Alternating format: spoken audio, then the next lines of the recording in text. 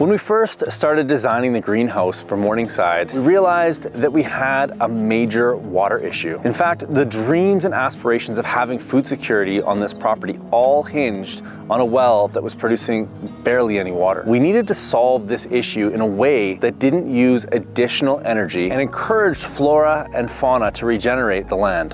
What we've come up with is an elegant solution of swales, check dams, and ponds that will allow this 160-acre property to thrive. It will support all of the farming and livestock that we'll be implementing here, and in the next 3 years, we'll transform this stretch of land into a thriving property. Today, I want to explain how these different water systems work, the importance of managing how water enters and leaves a property, and how these systems interact with the flora and fauna, so that you can improve the passive water systems on your own property.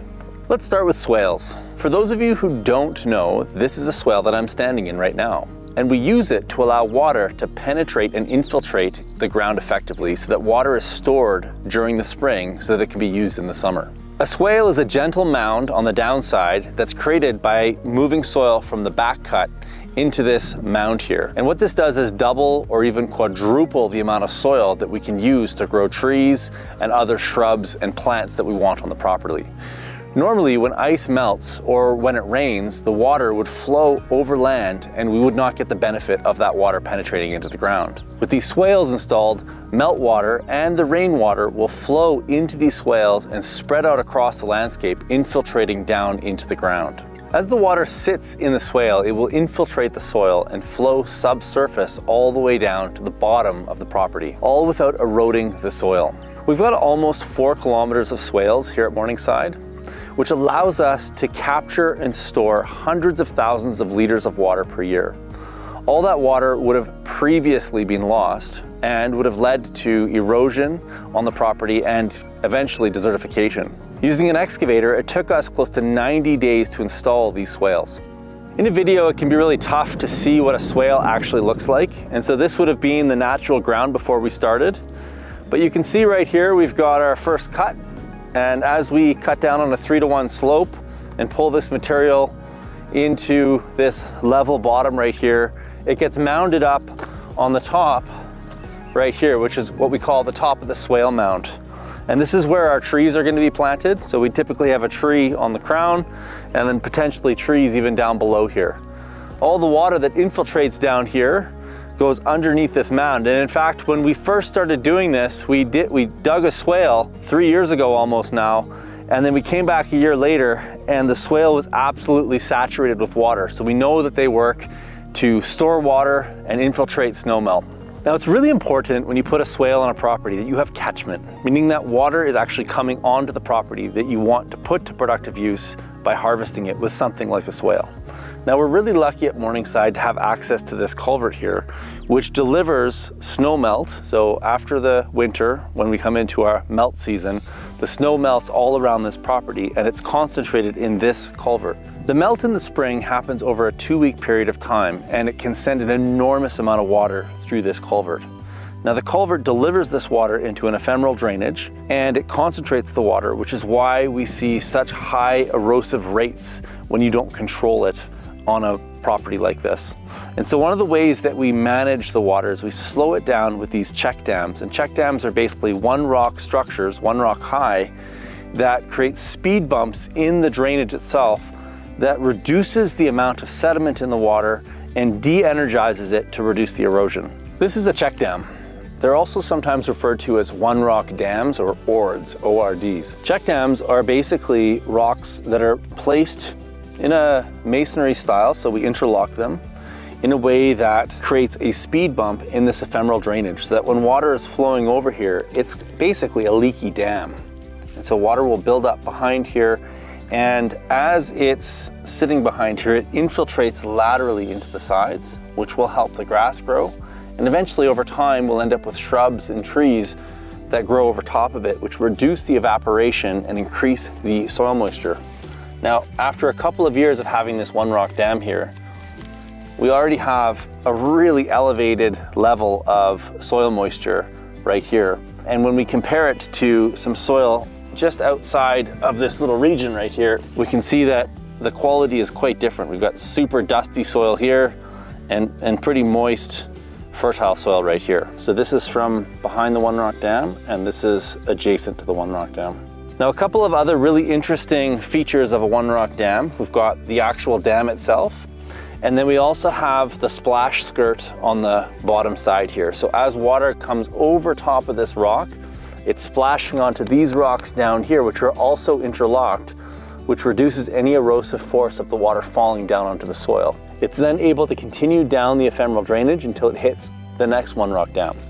And so they're basically control structures that are placed at strategic locations in the ephemeral drainage to create that slowing action so that we don't end up with water rapidly increasing in velocity and volume, which dramatically increases the erosive force of the water moving down the drainage. If you want to see how effective these simple structures can be in the right settings, check out Neil Spackman's project in Saudi Arabia called the Al Baida project, where he used check dams all the way from the top of mountains close to the property down into the property itself to completely terraform a highly degraded, desertified project in one of the hottest places on Earth.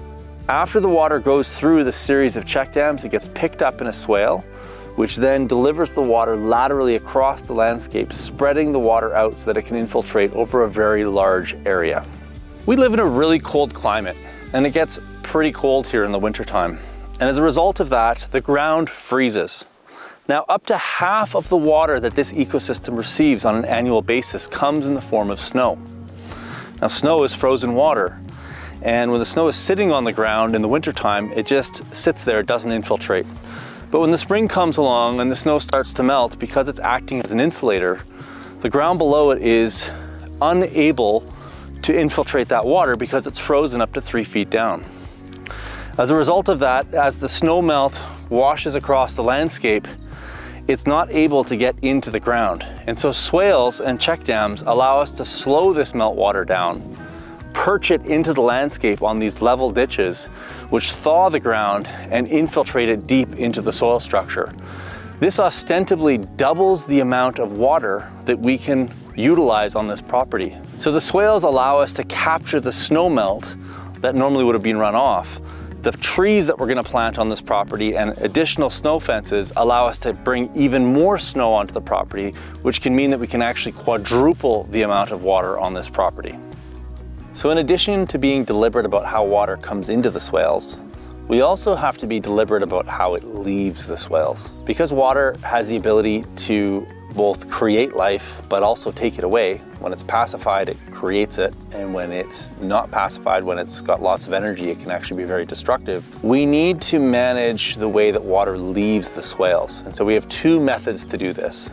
The first method is the spillway, which is what I'm sitting in front of right now.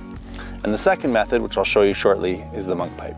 We call this a level sill spillway because at the top of this change in vegetation between here and down here, the edge where you see all the grass is dead level. So in the same way that when you go to the mall and you see a fountain with water going gently over the edge of the fountain, creating a really thin sheet of water, we want to mimic that pattern here so that we don't end up having the erosive energy of water coming through a culvert, but instead a passive sheet of water going over a really long surface. That's going to have almost no erosive capacity. So the first thing that happens when the water enters a swale is the water slowly increases in elevation until it reaches the height of this spillway, at which point the water will flow over top of the spillway gently and move on to the next swale in the landscape. There's three main elevations that you need to understand in order to be able to build a swale. Number one is the top of the mound where I'm standing right now, and this is where the trees are going to be planted. We don't want the water coming over the top of the mound. Number two is the spillway height. So this is below the top of the mound, but above the bottom of the swale. And in fact, the spillway is typically 12 inches or 30 centimeters higher than the bottom of the swale. The last is the bottom of the swale, and this is the piece that is level all the way across the landscape. And so in the same way, when you fill a bathtub up, the water doesn't concentrate in the front and then flow into the back. A bathtub fills up simultaneously A swale is also going to fill up with water simultaneously until it reaches the spillway height, at which point it's going to flow over top. This is a monk pipe, and it's ostensibly a pipe that just gets placed through the swale. So there's an outlet on the other side of the swale. And this elbow is what determines what height the water in the swale gets to. And we set this elevation such that it was the same elevation as the spillway that we just went and saw. However, if we want to shunt water to a lower swale and avoid the use of the spillway, we can remove this elbow and then position it at a lower elevation just by rotating it down. So if we wanted more water in a lower swale, the water would start flowing through this monk pipe much sooner than it would start flowing out of the spillway. So this gives us a lot of flexibility to be able to manipulate how the water traverses the landscape during a melting season. In addition to swales infiltrating water for later use in the season and rehydration of a landscape, we can also use them for catchment to fill ponds like this one. This is our primary water storage pond at Morningside, and it provides us with irrigation for the greenhouse and gardens. It will also provide us with water for livestock and fire suppression during our fire season here in central BC. Now the pond is not currently full because we haven't had a fantastic melt event yet, but over the next couple of years we'll get one of those melt events and this pond will fill up and then backflood into the swales and create an enormous amount of water storage which we can use for multiple years into the future. So at this stage we haven't planted trees on the swales, but that will happen in a future project. Once we have those trees established, they're going to slow the wind moving across the landscape. They're going to reduce the evaporation. They're going to increase the amount of shade and ultimately reduce the water coming off of the soil. In essence, drought-proofing the landscape. These trees will provide an alternative forage source for our cattle, sheep, and other livestock that we run on the property. They're going to help to increase the snow trapping, which will improve water retention out of the winter and into the spring. And ultimately, we're going to be able to see the difference that these swales make from space, because this particular parcel of land is literally going to pop off of the map when we look at it through the lens of a satellite. Personally, I think that check dams, swales, and ponds are an amazing set of low-tech strategies to regenerate a piece of land. More often than not, when we're working for people and even on our own properties, we find that water is the weak link. And these are 3 strategies out of a plethora of options that we use to help us to regenerate the water cycle on properties. Today, we looked at some pretty big examples of swales. However, you can use these concepts on very small sites as well. For example, over the last 10 years, I've been working on urban properties as well, where we've used small versions of these in food forests and gardens. If you're working on a property, large or small, one of the first questions that you have to ask is whether water is your weak link. If it is, I'd encourage you to look up a variety of different landscape water harvesting options and solutions to determine which of these particular treatments might be appropriate for both the scale and type of property that you've got. When we're working with these regenerative systems, we have a couple of mantras that we use. One is water, access, and structures. So fix the water cycle first, then figure out how you're going to access the property, and then place the structures on there last. We also have another mantra that we think about as blue, green, brown.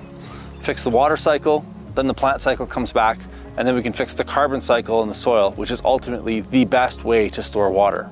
A 1% increase in soil carbon will increase the water holding capacity of a hectare of land by 168,000 liters, which is absolutely mind-bending.